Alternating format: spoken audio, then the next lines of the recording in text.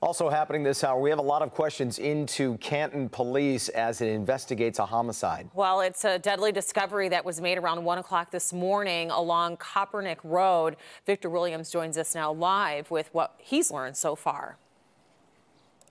Yeah, Rhonda and Jason, you know, that body is still on the ground as we speak. It's right over there under a yellow tarp. Now, we're not going to show too much of it to be respectable to the family of the deceased and the deceased.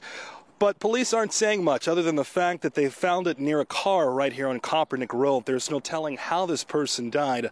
Right now, police are only calling it a death investigation.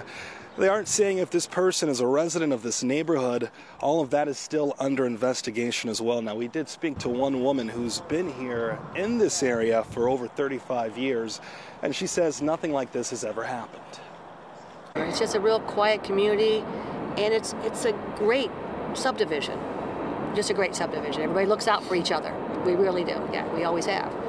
So, yeah, tragedy, terrible tragedy. Absolutely. Now, once again, this does remain under investigation, but we are hoping to learn more from police. Coming up tonight at 6 p.m., we'll have more on what residents have to say about this unusual situation. In Canton, Victor Williams, Local 4. All right, Victor.